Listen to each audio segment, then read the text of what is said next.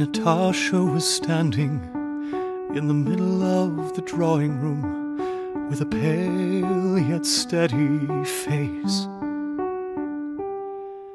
When I appeared in the doorway, she grew flustered and I hurried to her. I thought that she would give me her hand, but instead she stopped, breathing heavily, her thin arms hanging lifelessly, just in the very pose she used to stand in as a young girl when she went to the middle of the ballroom to sing. But the look on her face was quite different. Peter Kilovich. Pierre.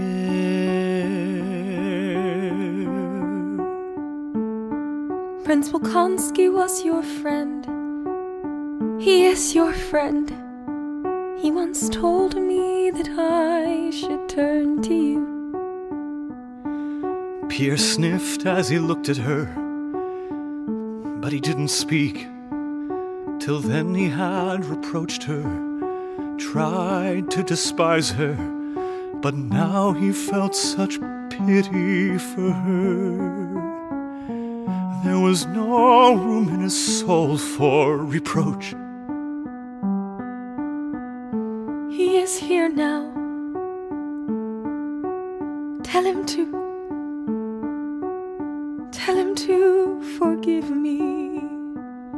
Yes, I will tell him to forgive you, but he gave me your letters. No, I know that all is over. I know that it never can be. But still I'm tormented by the wrongs I've done him. Tell him that I beg him to forgive me for everything. Yes, I will tell him everything. But I should like to know one thing.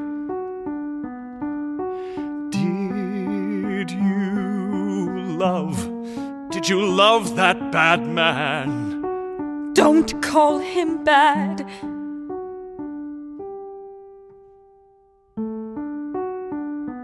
But I don't know. I don't know it all. She began to cry, and a greater sense of pity, tenderness and love overflowed Pierre's heart. He felt the tears begin to trickle underneath his spectacles, and he hoped that no one would see. We won't speak of it anymore. We won't speak of it, my dear. But one thing I beg of you, consider me your friend, and if you ever need help, or simply to open your heart to someone, not now, but when your mind is clear, think of me. Pierre grew confused.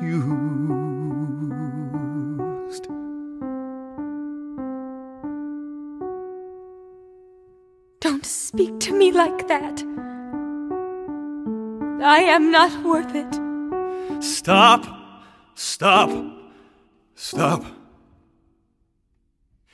You have your whole life before you. Before me.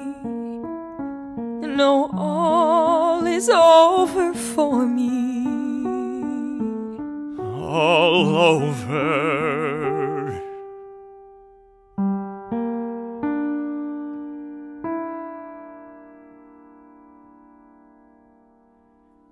If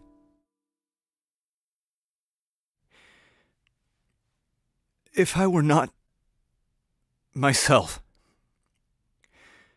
but the brightest, handsomest, best man on earth, and if I were free, I would get down on my knees this minute and ask you for your hand. And for your love.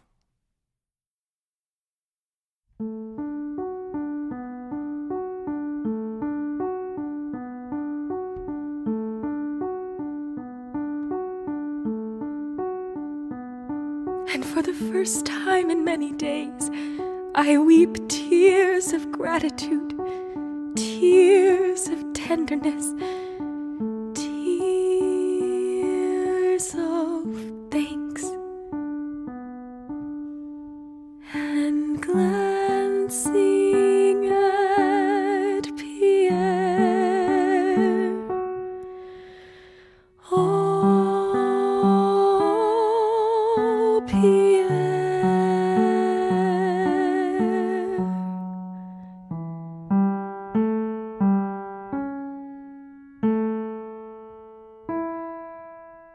I leave the room smiling.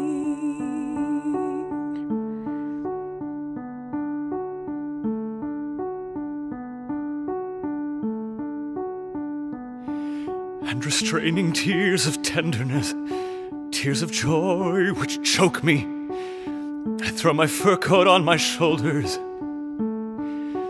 unable to find the sleeves. Outside my great broad chest breathes in deep the air with joy, despite the 10 degrees of frost.